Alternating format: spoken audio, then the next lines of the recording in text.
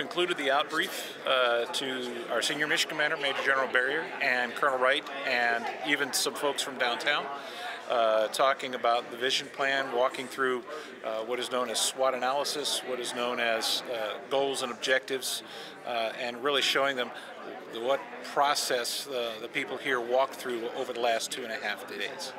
I know that Carol always says, you know, our airfield is one of the only airfields in the military that can actually expand. A lot of airfields are built right up against their crowd and they can't go any further. We actually have the opportunity to expand, whether that would be for UAS or sister service aircraft, where we decide in the future or it's forced upon us. You know, I think we do have that ability to expand.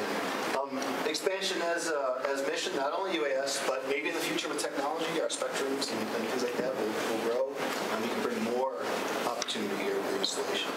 Oh, it went great. We were able to identify the needs of Fort Huachuca, and the activities are going well and things that are not going so well.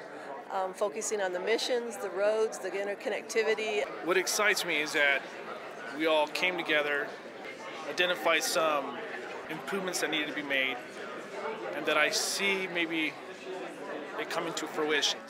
And this is one of the times where the process is just as important as the outcome, because it's going to change. Conditions will change on the ground, but the work that was done identifying some of the key variables, the identity of how we see Fort Huachuca, some of those aren't really going to change. Those become enduring principles that we can kind of navigate the ways of change. It is interesting to start over on that side, hear the vision for what a great community is and how it could be improved, all the way across to the SWOT analysis, to making our community better with better roads and bike paths and parks. So that is a wonderful perspective, and I think the work that has been done here is going to feed a whole bunch of different processes over time. So for the time that you invested, I think it was well worth it, and especially well worth it for the installation as we go forward and think about how we do this, but also a partnership with the community and how this could feed any plans you have for things that you want to do within